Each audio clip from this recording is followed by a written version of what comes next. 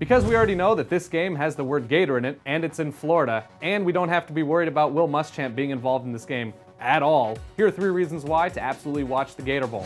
Number 1, Randy Gregory, Nebraska defensive end. He's a JUCO transfer. He's raw off the edge. He is destructive. He's going to get after this Georgia backfield as often as humanly possible. He's a pleasure to watch. He gets around the corner really quickly. He is going to be responsible for chaos.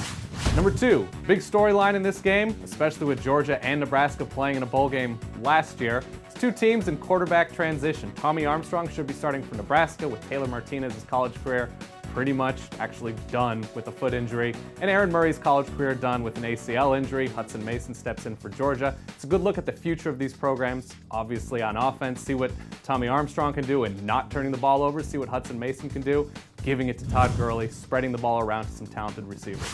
And number 3, numbers to pay attention to in this game, -1.0 for Nebraska and -0.5 for Georgia, as in both of these teams' turnover margin. What happens when you have 2 teams that turn the ball over more than they turn other teams over? Fun! Interceptions, fumbles, madness. This game could be 35-31 with all sorts of pick sixes and weird fumble touchdowns. You're gonna watch that. So Nebraska and Randy Gregory, the future of the quarterback position for these 2 huge programs, and turnover madness are 3 reasons why you should absolutely watch the Gator Bowl. For more on Nebraska, be sure to check out Corn Nation, and for more on Georgia, be sure to check out Dog Sports on the SB Nation Network. See you soon.